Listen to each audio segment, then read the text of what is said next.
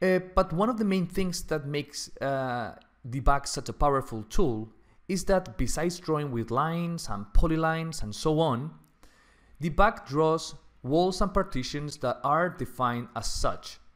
This way, when I work with walls and partitions created with Dibac, I can use them to interact with joinery items, hatches, dimension tools, measurements, etc.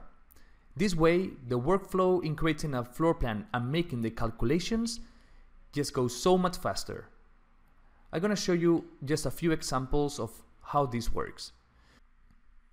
So I indicate the direction, I type the measurement, and now I can draw the next wall, which, as you can see, goes in a different insertion. This one right now is being drawn with the internal insertion of the side insertion. So if I want to change the side of the wall that is going to be created, I can just type F5 and change the side of the wall of the insertion. So now I just click, and as you can see, every time I draw a wall, the intersections will be fixed automatically, so I don't have to waste time in deleting and fixing the intersection and lines that are in between walls.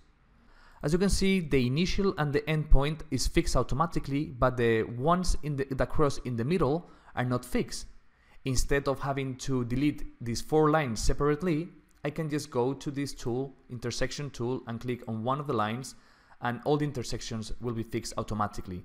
These walls are now divided in 2 sections, this one and this one, which can be easily deleted with the eraser tool. As you can see, the wall is deleted and the intersections are also fixed and the walls mend itself. I can use different construction functions, such as the parallel wall. Very easy, I just have to set a parallel distance, which is going to be 180. I could change the thickness of this wall, obviously, and now I can just draw the parallel wall at 1.8 from this reference. Instead of having to draw 2 lines, I just have to use the lengthen shorten function, and with 2 clicks I get this wall extended and fixed into the opposite wall, and these 2 spaces I divided. Alright, so another way to create spaces or enclosed areas or rooms is by using the divide wall. This way I can create 3 spaces that will be equidistant and separated by partitions, but a certain number of partitions. So here I can set the number of spaces that this area will have, 3 spaces divided by 2 walls, and now the length of the walls that I'm going to create.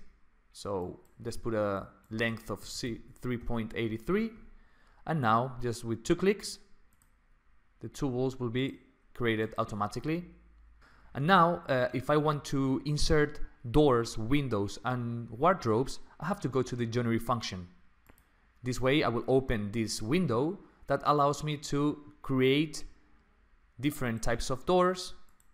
So once I got it, I can just press OK, change the color and just place it here. For example, I got this door that as it detects the wall, it will snap to be at 15 centimeters from the closest corner. If I go here, there will be 15 centimeters from this corner. With 1 click I get it inserted, and with the wall will be trimmed, and here the same. If I want to place one freely, it's very easy. I just have to right click with the mouse to restart the previous function, change a free positioning, and then I can just insert it wherever I want without any type of restriction. I can change the direction of the opening, no problem. All these doors and joinery items are easily erasable. I can delete them very easily, and also the wall will mend itself when I delete one door. So I go to the eraser tool, I click, and then it's deleted and the wall is fixed. The windows is very similar. Just have to open the joinery function, go to the window, choose one of the 3 types that I have, and go to a fixed distance. Let's set it at 11 centimeters from the closest intersection or corner. number of sashes that I want to assign to this block, this joinery item, the length of the window, the frame thickness. So once it's decided, I can just hover over a wall and it will snap. And here again, as you can see, 11 centimeters, 11 centimeters, and 11 centimeters. Very easy and very fast to insert all these. Another object that we can use to insert and to interact with the walls is the pillar or the columns function. So I have to click on the pillars icon. I have the preview of the pillar that I'm going to create, the insertion that I want to place, I want to use to insert this pillar using the snapping objects of the geometry. I'm gonna put it in this corner. I can create a circular or rectangular shape pillar with changing its length, width, diameter. I can decide to insert this pillar at a certain distance from the walls that I specify. So for example, let's place this pillar at 5 centimeters and 5 centimeters from these two walls. And then I'm going to create a wrapping that will show or will draw two lines that will behave as the wrapping of the pillar in the wall. So I go to OK.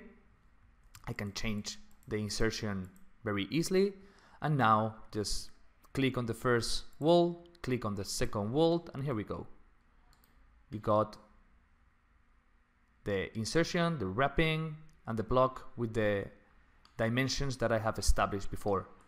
All right, another possibility that we have while using the wall function is creating the areas or calculating the areas of the enclosures really fast and easy. For this, I have to go to the area function. I can choose enclosed area. There are different methods to calculate the areas of the project, but if we use the construction walls functions, we can use the enclosed area. I click OK. I'm going to change the color to magenta, and just by clicking in the inner side of the wall, I will get a highlighted area that will show the enclosed area that is being calculated, and then I just insert the value, the text object of the area. So doing this is very easy, very fast. You can combine it with other methods.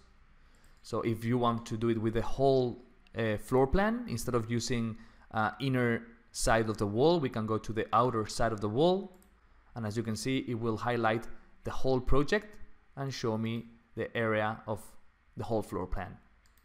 And I'm going to show you another one, which is the dimension function or the dimension styles, which includes the different methods of creating dimensions that we all know from similar programs, but it has one that maybe is not so common, which is called the automatic dimension system. This way, we can take advantage of the walls and partitions of the project to calculate the dimensions of these enclosures with just 2 clicks. Now I have to enable the dimension style that I created, and I go to automatic. I'm going to change the color, and as you can see, with 1 click and another click, I get the dimensions of all these areas, all these enclosures in just 2 clicks. Really fast. Another function that is very useful is to make a joinery report of all the joinery items of the project. To do this, I have to click on this button. I'm gonna delete these items that I have here just to keep it clean, and now just to press add items, it's asking me if I want to use all the joinery items of the current drawing. I'm gonna say yes. It's going to create a new file, a new window with the graphic and visual report of the joineries with an elevation view, elevation preview, so that way we have to create a height for this element. So I'm gonna press OK. I can change the height of individual elements without a problem. Here I have the label that each one of the joinery items is going to have, the description, etc. So now I can create a drawing. And as you can see, I have a new project, a new file with the information of all the joinery items that I have in this project. The amount of this type of door, the description, windows, wardrobes, etc. Another tool that I think is quite interesting for you to see is the cavity. So I can just click on the cavity axis lines option, which this will allow me to create insulation cavity or chamber inside of the walls and partitions if needed. So I can set a distance to the cavity, which means that the cavity will be set at a certain distance from one of the sides of the walls, or a cavity depth will be the thickness of the cavity itself. So I'm gonna keep it as default values. I press OK, and now just by clicking in one of the sides, it will create this element, this object, which lets me to show you really quickly also how to use the hatch patterns, which is very powerful and uses the capacities of the walls and partitions of the project. So I can go to the predefined type hatch, a pattern of this style. For example, I'm gonna go to this one, and now a scale of 0.08 for example, and I use the area insertion method that will allow me to just, I'm gonna get a different color, magenta. Here we go. It will detect the boundaries of walls and partitions and insert the hatch inside of that region. I'm gonna show you one last feature that could be quite useful, which just gonna let me create really quickly the dimension just here, will be just fine. Is the stretch area. So if I want to modify certain areas of this project, I'm gonna delete this hatch. I can use this option, which is called the stretch area, and create a box that will include the areas that I want to deform or stretch. So now that this area that I selected includes the hatch, the dimension, this will be modified as well. So if I want to stretch this, I don't know, maybe just go to this direction 2 meters, I insert it, and as you can see, this has been stretched and the dimension has been also modified.